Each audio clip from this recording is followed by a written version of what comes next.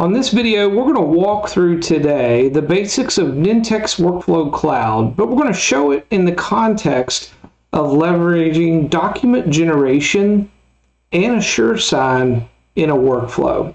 So let's jump right in and walk through this. So when you look at the suite of capabilities that we have at Nintex, today in this session, we're going to walk through and cover how to build an online form, automate workflow with that.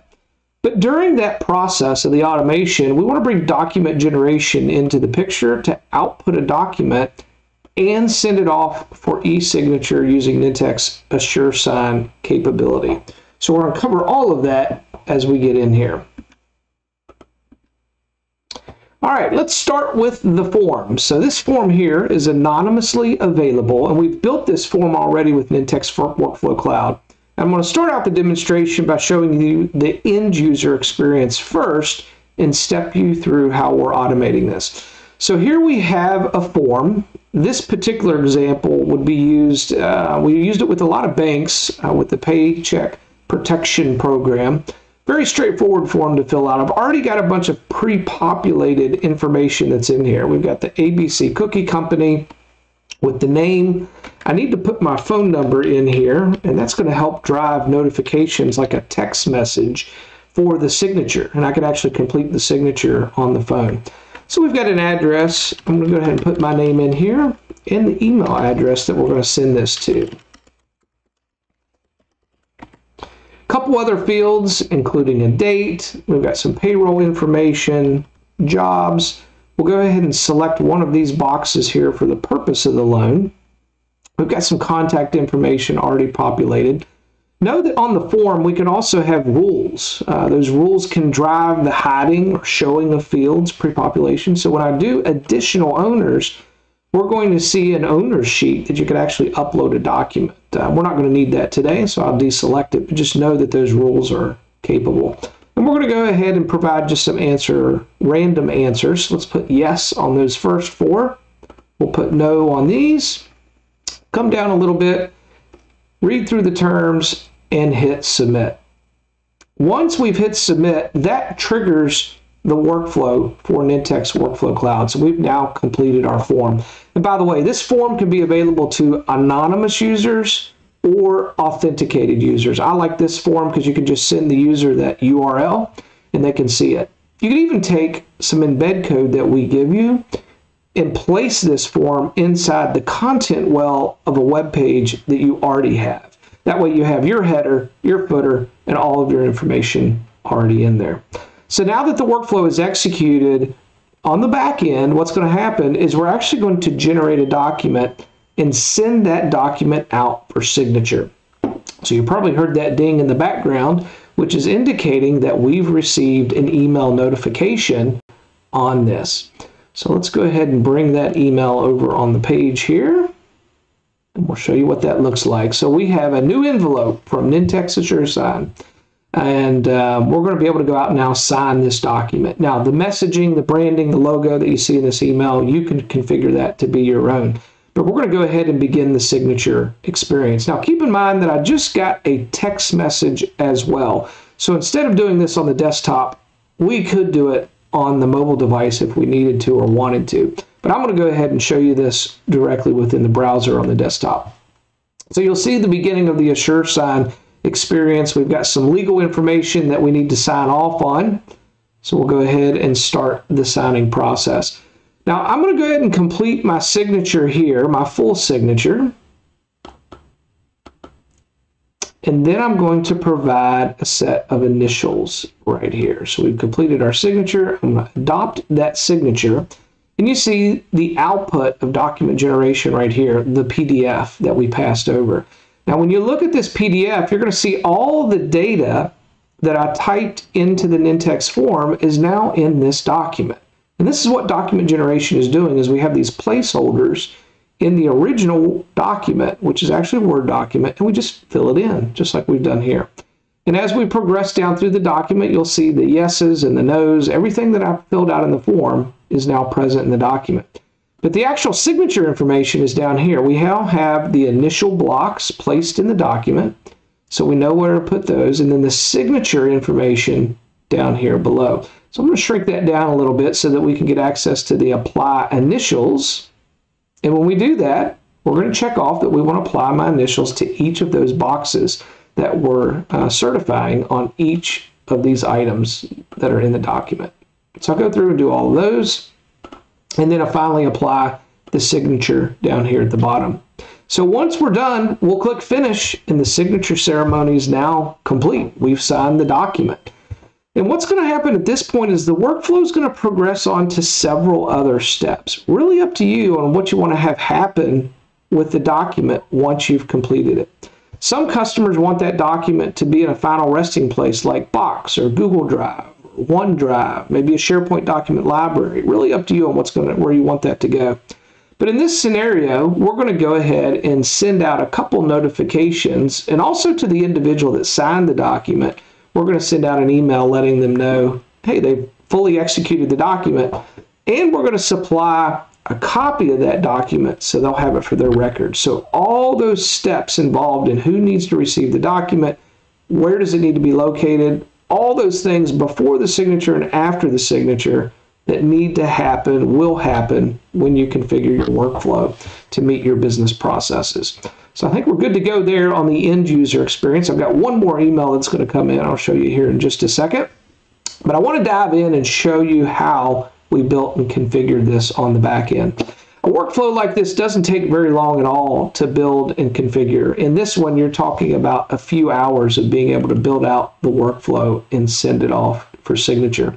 I'm going to go ahead and open up that final email that came in. You'll see here, payroll protection application, signing complete. You can put your custom message in here, but we can now open up that PDF and see the final executed copy of that document. It's real handy to be able to automate all of that. So I'm going to go ahead and close out of this.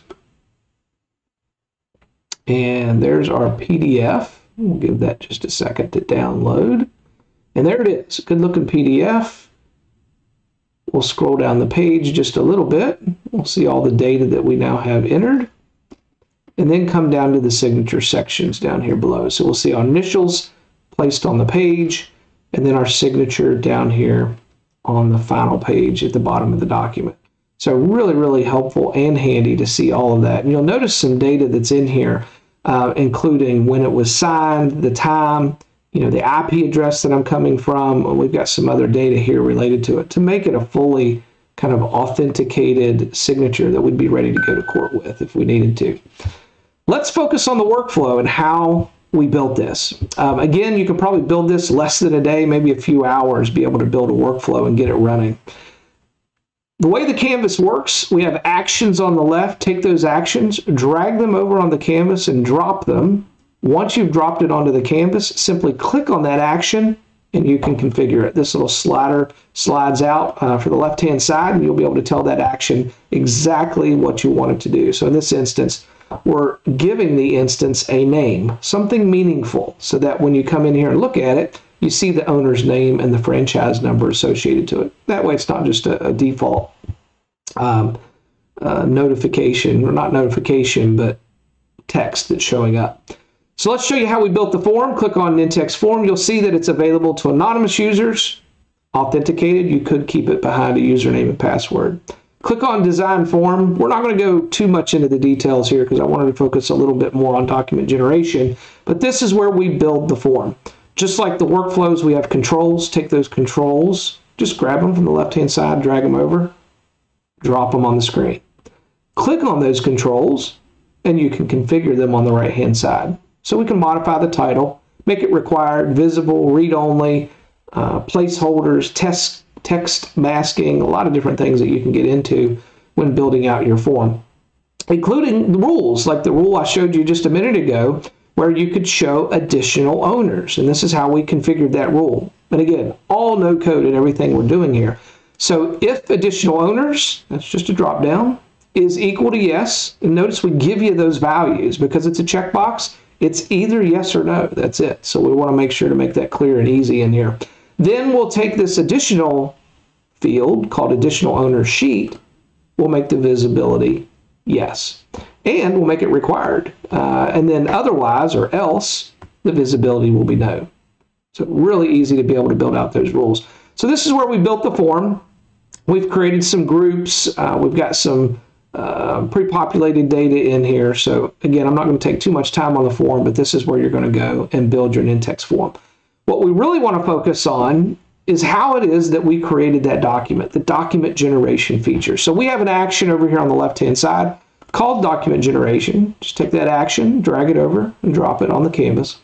Click on that action, and we want to tell Nintex workflow what document that we're going to generate it off of and what the output's going to be. Now, the document's going to be located in a OneDrive environment that I have here. We're going to connect it to OneDrive, and we're going to go and grab that document. You'll see here document templates, 1. That's all we're grabbing in this instance is 1 template. Keep in mind you can have multiple templates. If you're going to onboard a new employee and you're going to have 40 or 50 pages to sign, then come in and bring multiple templates together. You can combine those with document generation and have one single PDF as the output. Or separate files if you need to, or even the original Word document, maybe if you're going to go through a redlining process to make revisions. But in this example, we don't need to send it for revisions. We know it's good, so we're going to send it out with a single PDF file. So we load that up right here, and then once it's complete, we're going to output it as a file variable. And that file, the output, is what we're going to use when we send it for signature with AssureSign. Now, how does the document generation work? Really easy, no code way to do this. We have up here at the top what's called the Nintex tagger. Go ahead and open that up, and you're going to see all the data that you're working with in the workflow presented right here. So our start event is the form that we filled out. And you'll see this kind of ugly looking text here inside the blue box. That text, we can click on it. It's going to copy that text to our clipboard. We're going to take that text and put it inside the Word document. This is kind of like an old school mail merge where you're just going to place those tags in the Word document. That way, when the workflow runs and it goes and gets the Word document, it knows where to put your data inside the workflow.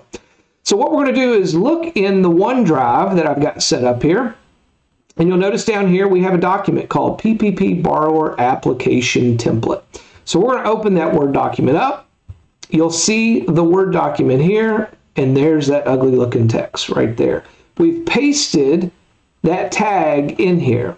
That's how the data from the form gets presented or knows where to go within the Word document. So type of business, DBA account, legal name, business address, all these tags are placed in here. This is what allows a non-technical user, maybe an individual that owns the document, owns the template, maybe they're in the legal department, they can keep this thing updated with all the boilerplate text and the tags on their own without the use of a developer.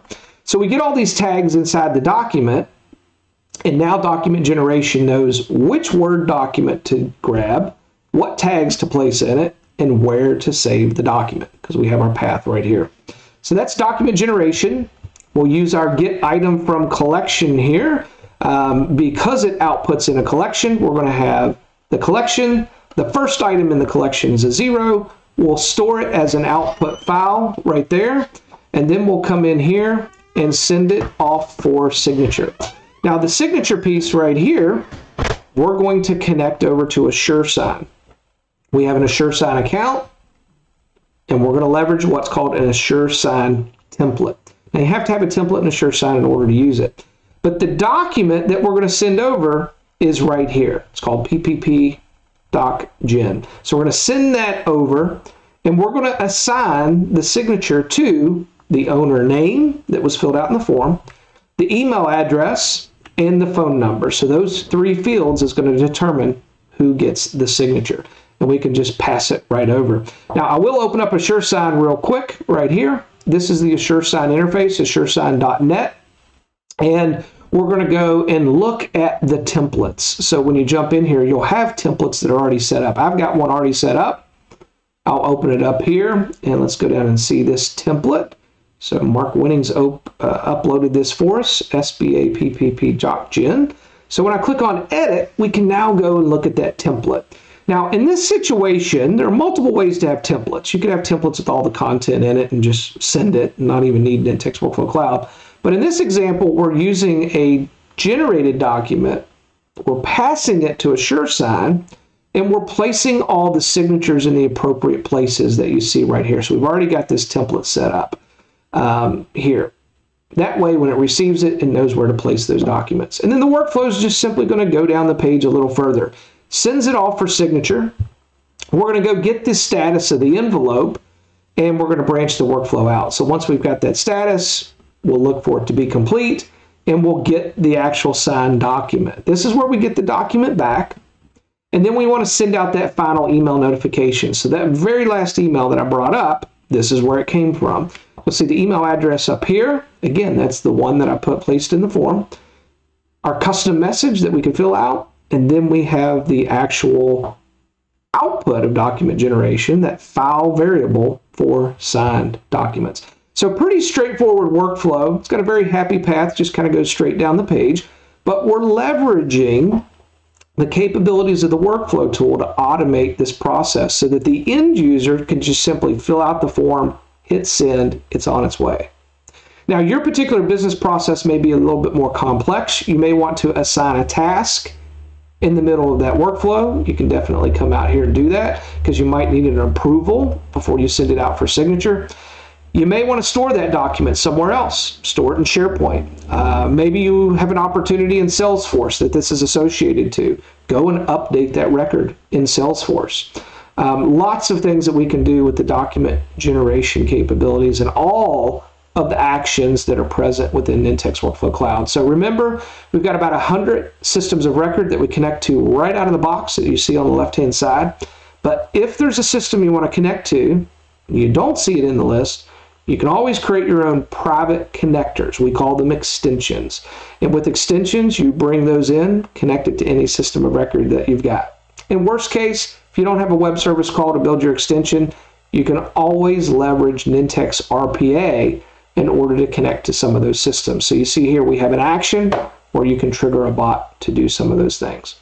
So hopefully this was a very good overview of Nintex Workflow Cloud, document generation, and AssureSign combined together. So if you have any questions, feel free to reach out and let us know. Thanks.